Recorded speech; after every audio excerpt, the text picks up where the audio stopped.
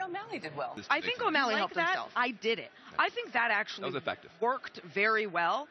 He's got 15 years of executive experience. Had a good performance, and I think that he was trying to use this as an opportunity to introduce himself to the biggest audience that he's had. He was just introducing himself. So I think Martin O'Malley actually did pretty well. He did himself a lot of good. I think Governor O'Malley had a relatively strong night. The question is, where's his lane? Where does he grow from that? I think he probably impressed a lot of people out there, but did he? You want to know who else had a night? This guy. Last night's first Democratic presidential debate was Governor O'Malley's chance to basically introduce himself, but he did that introduction. It happened in very positive terms. There's no such thing as a complaint about Martin O'Malley's performance last night in that debate. Former Governor Martin O'Malley was forceful and accomplished.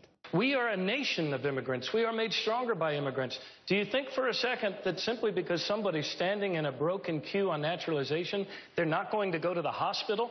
And that care isn't going to fall onto our insurance rates? I am for a generous, compassionate America that says we're all in this together. We need comprehensive immigration reform. It'll make wages go up in America.